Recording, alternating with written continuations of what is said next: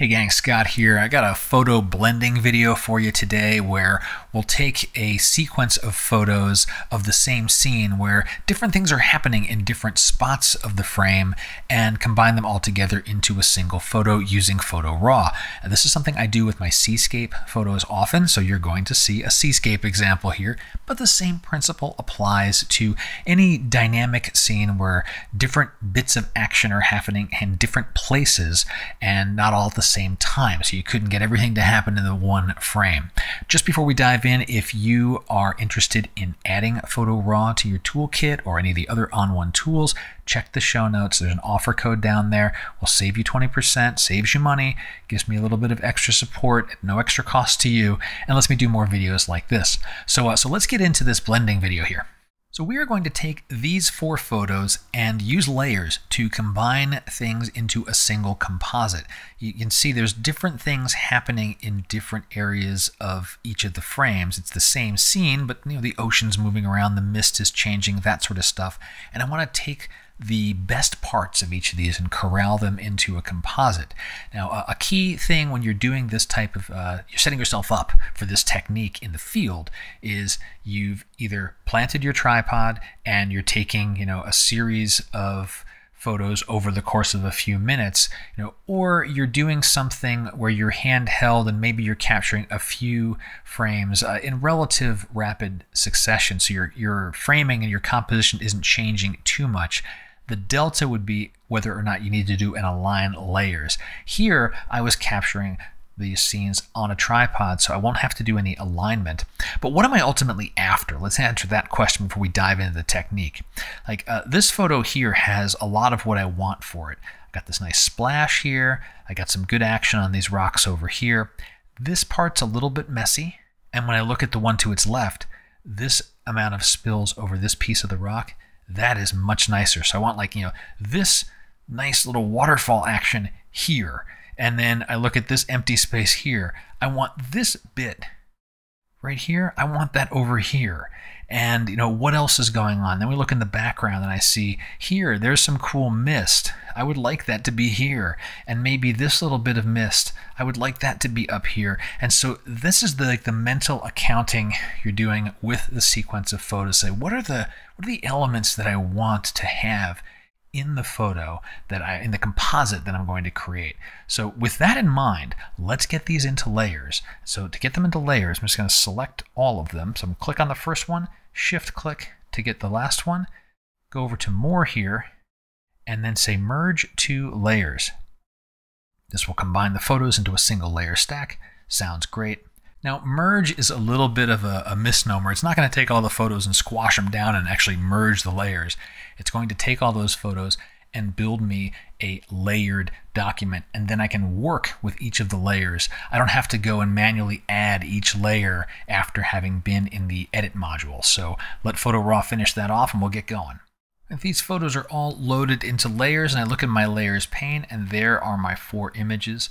The first thing I do is just a little bookkeeping here. So this top image, what is the piece that I want? Really, it's the mist in the upper left. So I'm just going to name this layer mist upper left, and then turn it off so it's invisible. Okay. The next one, this is the photo that has my middle waterfall. And so I'll call that one middle waterfall. And again, once I've named it, just turn it off. Next one down, this has most of what I want, right? This is the splash, this side is good. So this is the base. This is really what I want for most of the photo. So I always call that my base. I'll turn that off for a moment. And then finally, we have, this has got mist up here that's good, and this has got the waterfalls on the right. So let's just call this one waterfall. Well, I guess it'd be consistent, right waterfall, and then, mist upper left. Now, I want to take the portions of the right waterfall, the middle waterfall, this upper mist, and I want to lay those down and make those visible for my base layer. My preferred approach is I like to take the base layer, put it on the bottom of my layer stack, and then for each one of the layers above it, enable it, invert the mask so I'm hiding everything, and then do a little bit of masking to reveal the portions that I want. So I'll mask with a white painting brush to have things reveal. So let's get started with that. We'll take the base layer and drag that down to the bottom and turn off my right waterfall. So the only thing visible right now is the base. Now the next bits, we'll do the masking on each one of these particular layers. And when you're working with masking and layers, it's important to make sure you have the layer you want to work on selected. So I will select the first layer. This has the right waterfall and the mist in the upper left. I'll turn this on. Then we see that mist show up. We see this waterfall here. Click the masking icon. And let's move my masking panel right here. And the first thing I'm going to do is invert the mask. So I'm hiding everything. Even though both layers are visible or enabled, the only thing I can see is the base layer because the mask on my upper layer is pure black. Now I have my brush, right? I'm going to paint in, so I want to choose paint. And the first thing I'll paint over is this area here. And so you can see I'm revealing by painting in with the white mask, I'm revealing the waterfalls that are on this part of the layer. And here is kind of like, it just depends on how much or how little you want. You get a good blend. That feels pretty good. I'll usually check it with a toggle before and after. And maybe here I got too much. Erase, fade that out a little bit. And maybe shave that right off there. That's a pretty nice masking blend. So what made that masking so easy is that the tripod was fixed. I'm capturing the same scene again and again. The lighting's really not changing. Again, if this were not on a tripod, I would need to do an align layers in the layers pane, but that's what made this masking part so simple. And now we're going to repeat this for the other layers. This is where it's nice having this little panel here, because as I move up to the next layer, the middle waterfall, I'll select that layer and turn it on. We're going to hide everything we saw, but there's that middle waterfall that we want right there, right? Off, on. So we'll click the mask. The masking tools show up. I invert the mask. Make sure I'm in paint mode. So I am going to be painting a white mask to reveal the waterfall. And I'm just going to go nudging through here, nudging through there, and maybe to smooth things out, I'll lower the opacity of that brush a little bit as I kind of get around the base there, just to smooth that in. And maybe something like that. Okay, so now I have that. Can make sure I've got all the water at the top. This part, the brush strokes can be quite messy, but to see what this mask looks like, the mask itself is kind of it's sloppy. But what's wonderful is the scene isn't changing. I'm just revealing pixels, and this rock is still dark and wet, and now I'm just getting the water to show up.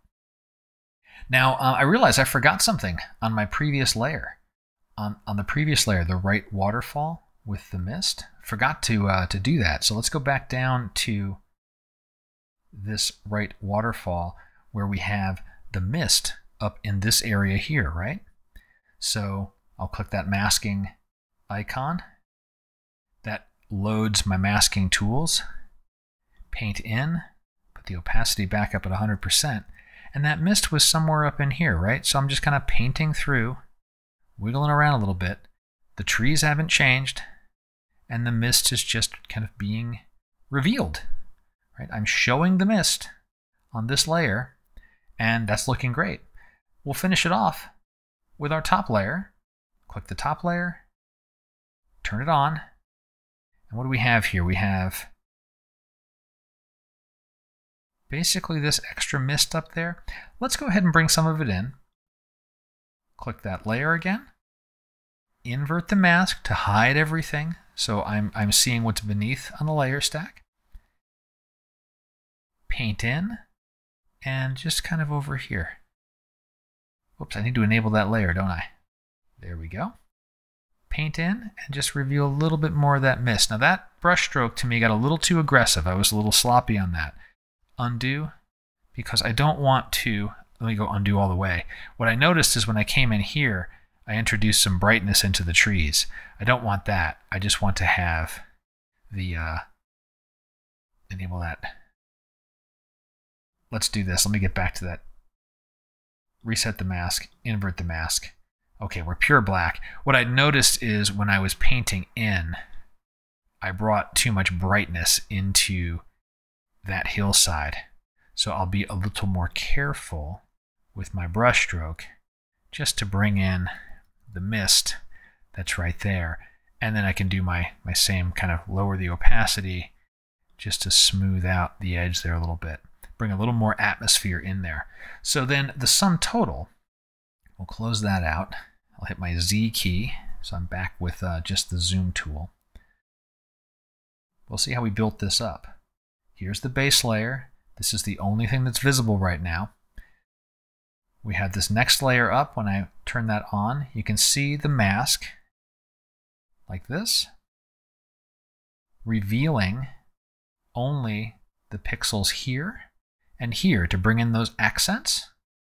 The third one up brought this little bit in, and then finally added just a little more of that mist accent up there. And so this is the net result. And then my last steps will be to take the layers, put them into a new stamped layer, and any additional style I want to add, I'll do on the composite, where I have all of the pixels from all the different layers visible in a single layer where I can do effects or any retouches or things like that I might have to do to finish up the image. But I wanted to cover the blending part of it with you in this video. I hope you found it useful, interesting. Got questions? Go ahead and drop them below. And until next time, my name is Scott Davenport. Have fun.